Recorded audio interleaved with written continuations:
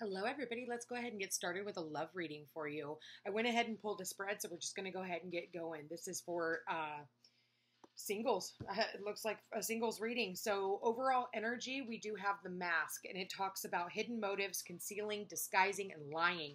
Underneath that, we have heartbreak, hurt, betrayal, grief, and disappointment. And then we have also divine intervention. So there was some type of a divine intervention that came in that brought up, I feel like somebody's skeletons in the closet is what I get. It's like, what this person's true intentions were. And I think that this individual maybe tried to hide that they were a party animal. Maybe they had some type of addictions, because we do have the toxic attachment, drugs, alcohol, and obsession. And then we have party right next to it, okay? And then we also have, get this, right next to that is breakup. You could have very well, gotten back together, constantly, breaking up, getting back together, breaking up, getting back together. It's like, oh, let's just keep trying because we do have the new love, single, and unfinished business. So it's like, you keep teeter-tottering between, should I just go out and find someone else? Or, I really love this person, even though we continue to break up. It's like you're single while you're in the relationship, okay? Because I feel like you keep getting back together and you keep breaking up. You keep getting back together and you keep breaking up. It's like you're a glutton for fucking punishment is what you are. That we got ghosted, ex-lover, and regret. They tell you, oh, I'm so sorry that I did that. And really, they're lying to you. What the mask here is the overall energy. They're lying. They're hiding stuff. This is a very, distorted energy. So whoever of you guys that's dealing with this is so beneath you. It's like once they know that they've been caught, once they know that, the jig is up, is what I just heard. Then all of a sudden they come back in and they're like, I'm so sorry. I really love you, because we've got the breakup, unfinished business, and regret right down the line. Listen, this person only regrets getting caught. That's what this reading is telling me. They regret getting caught. It's not that they regret what they've done. They're not working on fixing it. What they do is they don't want to hear you bitch about something, so they disappear. That's what ghosted is all about. They just disappear on you. I think you're coming to the conclusion, though, whoever this is, it's like you're finally coming to the conclusion that, it just doesn't work anymore. It's just not working anymore. Like, it's not, in the past, it may have been easier for you to say, they made a mistake, or, they love me and, they're sorry and whatever else. I don't think so. You can't keep slapping, paint on a pig and expecting it to, turn into, Miss Piggy and, be the most beautiful thing in the world. It's not going to work.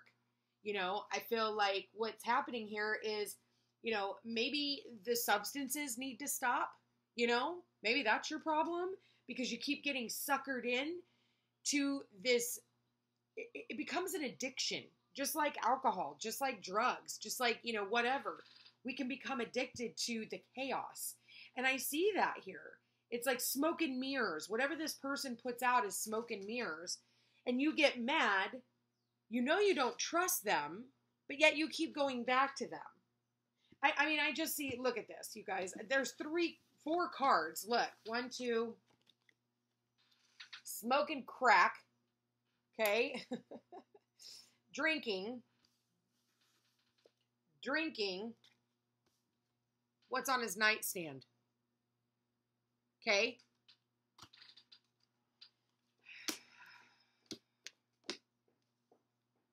You can do better for yourself. Whoever this is, you can actually do better for yourself. You don't always have to end up with somebody who's got all these addictions and stuff. You actually can have a classier relationship.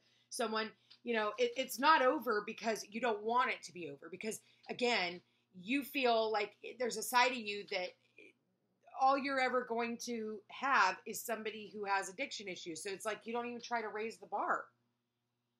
Raise the bar.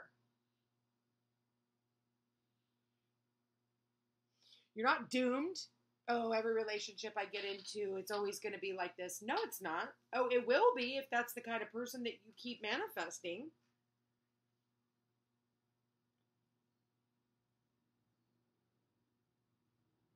You know, I think for some of you, it's almost like you just need to disappear in silence.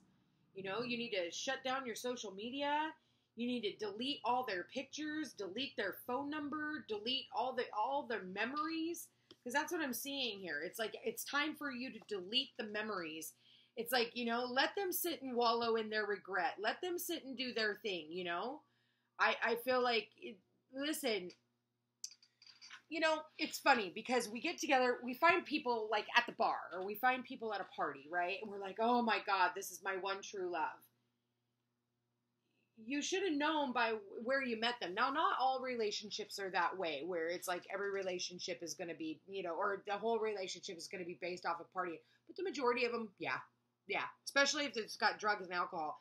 But it's like the moment that you decide to sober up, the moment that you decide, like, you know what, I think I need to grow up right now, and I kind of want something long term, and, you know, this, you know, and you try to get your partner to sober up, and they're like, no.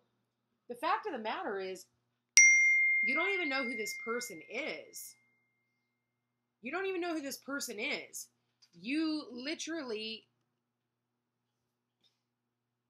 only know the facade and the illusion of this person. Not really truly who they are, because it's based off of this fog.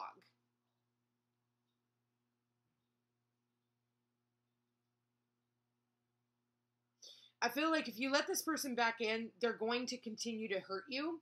They're going to continue to do what they've already done. It's already been proven. The heartbreak is here. The breakup is here. The addictions are here. The regret is here. Like I said, they don't regret the breakup. They regret getting caught. It's like you guys are no longer, once the honeymoon phase is wore off, you're right back to where you were, single. Because they don't want to grow up. Whoever this is, they don't want to grow up. This is one of those not so perfect love stories. That's what I'm getting here. This is a distorted masculine feminine energy here. I feel like whoever it is that's trying to break free, it's like you're moving more into your divine feminine energy. Or, I mean, divine energy. Divine feminine, divine masculine energy. Whereas in the past, you've been connected more to the distorted. But I feel like somebody here is growing up and going, man, you know, I'm not getting any younger. And, you know, I really need to grow up. So it's almost like you're needing to isolate yourself because you have a vision. And either this person is going to, you know, buck up, and I don't see that happening, though. That's what you're thinking is, you know, there's almost like this, like hoping that this person is going to become your knight in shining armor when really in all actuality, they're just like a retard in tinfoil. Like, that's what I'm getting from this person. I'm not getting that right now that they're going to be capable of being anything that you want them to be. They're always going to be, like, not always, hopefully, you know, we can always hope for the best. But right now, all they care about is having fun and having a good time. That's it. Don't let them schmooze you with freaking flowers, because I do see that here, because really at the end of the day, they're just going to break your fucking heart again. I'm going to leave that here, you guys. I'll go into another reading here in just a few minutes after I upload this one to get some messages for the divine masculine and divine feminine. I'll make sure to ask for that. Anyway, you guys, I love you all so much, and we will chat again soon.